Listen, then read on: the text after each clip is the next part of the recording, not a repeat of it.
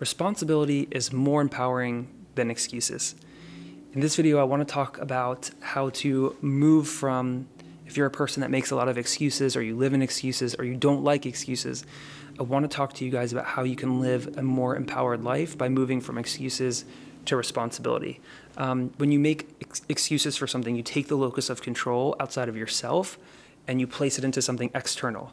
So we're trying to flip that and make it internal. So let's just jump right in. Number one, you're responsible for yourself. We've all heard the, if you're on an airplane, right, put on the mask for yourself first before somebody else. And so I like to say putting yourself first is the most selfless thing that you can do, because if you don't take care of yourself, you just become a problem or a burden for others. So putting yourself means following within the context of business and entrepreneurship. To me, it means following your intuition over being controlled by the fear of what other people will think. So in a previous video, I talked about reading books for status. That would be an example of this, right? So like you're not even reading the books maybe that you want to, or you're just reading certain things so that you feel up to date, you know the keywords, but you're not actually implementing them, or they're not actually changing your life in a meaningful way. You're just reading them for status. You're doing something to be a certain way. And so being responsible means like going with your gut, going with your intuition, going with the thing that you already know that you should do is right before doing things to impress other people.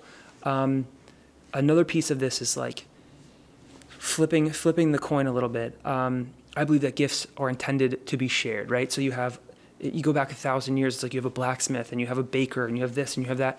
And even on a more granular level, you have someone that's good at speaking, someone that's good at writing, someone that's good at reading, someone that's an artist. And what good are our gifts if they're all just held into ourselves? And so once you meet your own needs by being responsible for yourself, I believe, we're meant to plug in and share with other people. So once your needs are met, you should be helping other people with your skills, with your gifts, and I think often overlooked is with your perspective. Now, you don't want to force it on people. They have to be willing to hear you out and they have to be interested. But sharing your perspective with somebody in a player-coach setting is super helpful if they're looking for it and they're open to it. Okay. Number two is you are responsible for your joy. And this whole message is like precipitated by a lot of the posts that I've seen recently on LinkedIn, where it's like, it talks about a bad boss or a toxic work environment. And it's like, there's just so many like short tweets or things that I see on LinkedIn with regard to this. And it's like, they really make me think.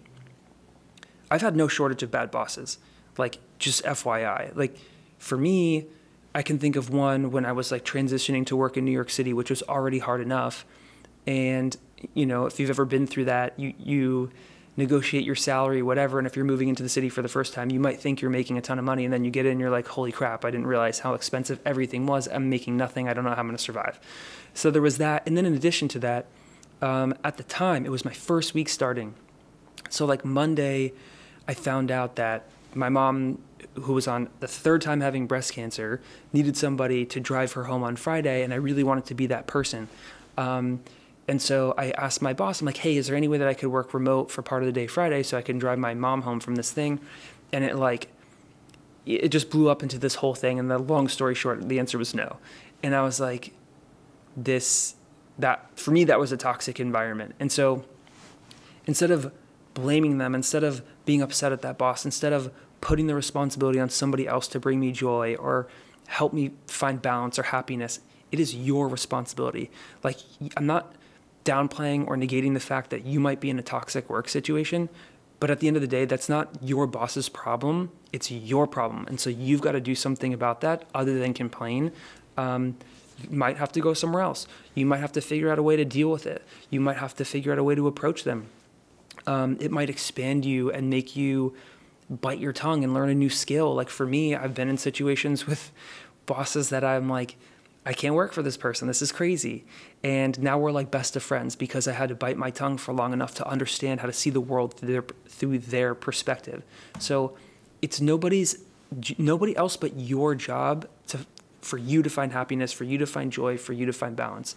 So the one quote was like, you deserve to work for a boss that, like doesn't like mess up your mindset or whatever. And that just like really threw me down this process of thinking like, I don't disagree. You do deserve that, but that's within your locus of control. That's nobody else's responsibility. So, or you might see a post like, no job should cost you your mental health. It's like, yeah, agreed. So do something about it. The next piece is there will never be a shortage of obstacles in your life with people, with health, with whatever. And so it's your responsibility to find a way over those hurdles every time that you're faced with them. Nobody else is going to do that for you. And so getting good with this is going to help you in other arenas of your life. So you're responsible for your joy. The first one was you're responsible for yourself. This is you're responsible for your joy. The next one, the third one, is you're responsible for your perspective, right? What does that mean? That means the lens through which you view the world. The lenses that we view the world through, I call this the collection of lenses, a mindset. And so they can either make us or break us. You're responsible for being aware of, lenses that serve you and ones that don't, and when you should change. And so a good example of this is, for me, for a long time, I thought like to acquire wealth or to pursue wealth or want to do well financially, it's like, where's the line between greed and whatever? And so it took me a while to change the frame that I had on that. And now I'm in a place where I can welcome more abundance into my life because I'm not actually pushing it away. It's like really weird. I see it in a lot of people where they want something, but they're simultaneously pushing it away because they have a frame or a lens that doesn't serve them. If I have more, then somebody has less. And so you've got to figure out a way to reconcile that and do the research and come to the conclusions and immerse yourself in information to get over that or get around it, or you got to change your lens. So you're responsible for your perspective. You're responsible for your own growth. No amount of done-for-you services, courses, diets, programs, none of that stuff is going to get you out of your own way. And I think this is such a powerful piece because as I go through these classes, as I read these books, it's like, it's so evident to me, like, no tea, no shade, no pink lemonade on the people that I'm in course with, but like, I've gone to a lot of these courses and there's people that are 3, 4, 5, 6 times in the course, and it's like, they're wonderful people, but it's like, if you didn't get it the first time, like, if it didn't change you the first time, like, what's going on? Like, it's just strange to me. Like, it's thousands of dollars to be in some of these courses. Like, maybe you should take it more seriously so you're not on round 6. Like, I know that you like being here. I know that the teacher's cool, but like, what are we doing here? And so take your growth, like reading a book, watching a podcast, take it seriously. Like, what are you doing with your time? Like, what do you hope to get out of that thing? How is it going to transform you? How is it going to change you? Lower your wall of resistance. We all have to do this. Lower your resistance. You think you know that you already know whatever, but like, don't be so sure, because what behind the wall of what you're so sure of, what you already know, probably lies the answers to getting to the next level of yourself that you haven't gotten to yet. So lower your resistance, be responsible for your own growth, be mentally flexible. What you resist will persist. Myron says that a lot. I think it's super true. What you push down, what you resist, it keeps coming back. And so be open-minded. If someone says something that's like, they tell me my name's not Perry, I probably would like just shut down and be like, what? But I'm getting to a place where I'm more receptive of things that are crazy to me because I realize so many of these business principles, success principles, they flip the world on its head. And the more that I learn, the more that I know that I don't know. And so the lower my resistance has gone. Now, that doesn't mean I accept anything and everything, but there's some crazy theories and things that I've been open to that I never would have been, because I'm not interested in being right. I'm interested in finding the truth. Okay, so be mentally flexible, be mindful of what you resist because it will persist, and you are responsible for being adaptive. So all kind of the same thing. So number 1 was you're responsible to yourself. Number 2 is you are responsible for your joy. Number 3, you are responsible for your perspective. And the last one is you are responsible for your excuses. What does that mean? I mean, I kind of covered all that already, but I love this quote from Jim Quick.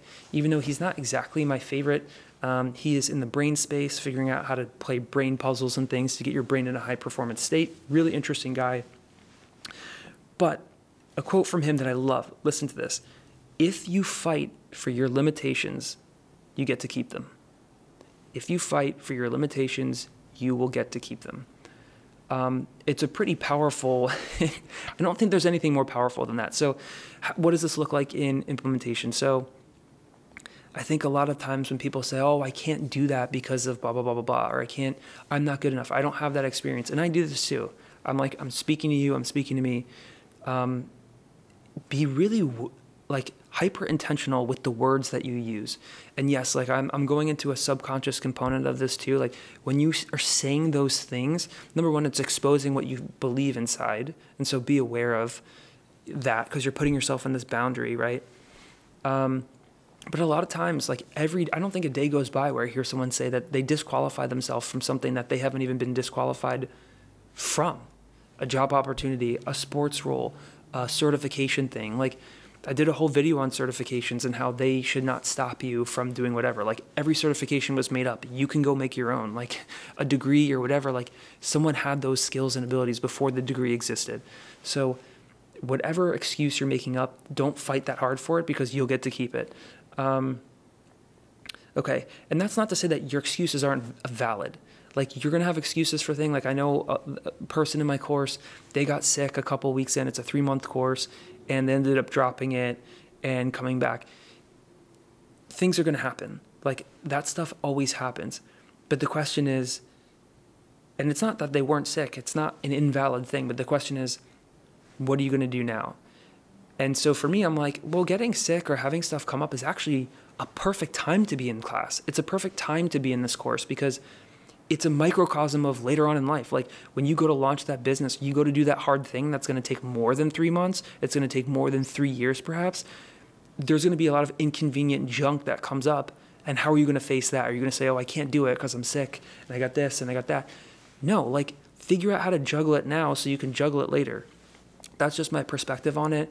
I think you're capable of doing it. I think I'm capable of doing it. I've seen other people push themselves to be able to do it. So that's why I'm encouraging all of us to like not make that excuse and just figure out how to make the best of it anyway. Figure out how to fit it in, schedule it, even though there doesn't appear to be the time, because this is the course I'm in. Behind impossible goals lies, there's no way your current self can achieve an impossible goal. And so you have to throw out the existing model for which you would achieve that thing. What got you here will not get you there. And so you've got to throw out the current model, come up with a totally new model, and that you'll start, as you start to develop that model, you'll see ways and pathways of getting to your goal.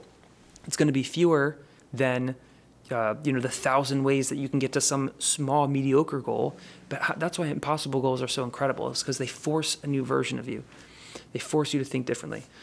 So understand, I love Myron talks so much about contributing factors and determining factors. So there are things that come up in life. We always are going to have obstacles and things. Make sure you're not confusing determining factors with contributing factors. Like there were things that, like so many things are speed bumps that we think are determining factors, right? Like my mom having breast cancer 3 times and like all this stuff that I had to go through and the hurdles and the things that I had to go through in life. They didn't determine where I went. I was the determining factor in the choices that I made and the paths that I took. It was up to me to respond, to choose how I wanted to respond to something. Did I want to be upset? Did I want to be happy? Did I want to be empowered? Did I want to make excuses? And I've picked wrong a lot of times, which is why I'm trying to share this with you guys. But understand the difference between contributing factors, hurdles, and things that get in your way along your race, and determining factors, things that might end your race, decisions that you're making that are up to you that determine the ultimate direction of things. So with that, that's the end of this video. I will be traveling this week coming up. So the last week in May or the middle week in May, I will be attending Offer Mastery Live. If you guys are interested, I would love to meet you there if you're going to be there and you're watching. If you're interested, I also might do a review on that because it's it's the last one that he's going to do in person, Myron Golden's Offer Mastery Live. And yeah, I don't know. If that's something you guys are interested, leave a comment in and I'll do a review on that event as well. I hope to get value out of it. And so that way I can pour into you guys, and I'll see you in the next one.